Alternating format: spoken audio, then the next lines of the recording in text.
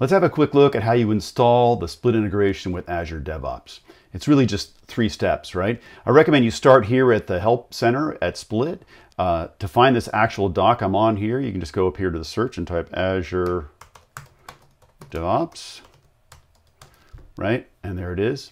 Yeah, and then it gives you an outline of what's going on, but the 3 steps really are, we're going to set up in Split, and then there's 2 steps to do in DevOps. So let's jump down to the Split task here, and it says to go to Split and open integrations in your admin settings.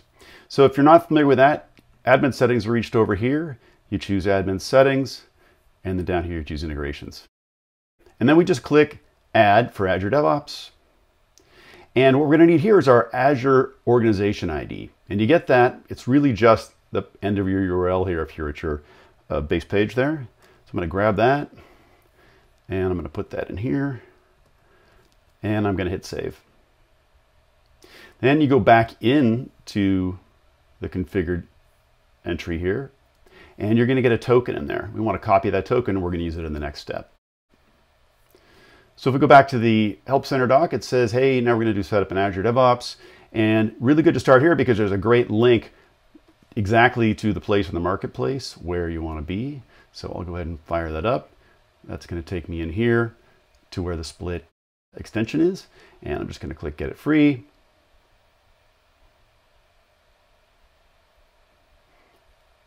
Choose my org. I've only got one org, so I'm going to choose my org, hit Install.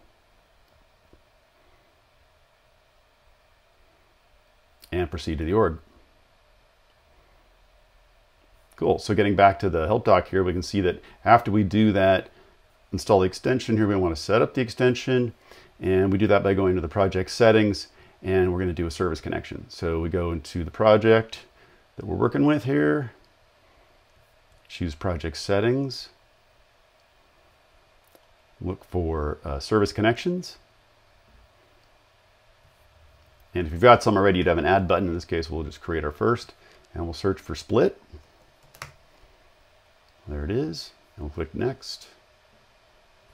And then here's that token that we pull out of Split, right? We'll hit verify. Boom, it went back to Split and did that. And then we got to give it a name. So I'm just going to say Split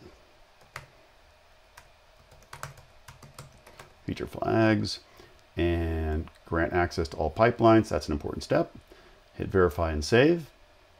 And that's it. You're all set to use Split feature flags in your Azure DevOps projects.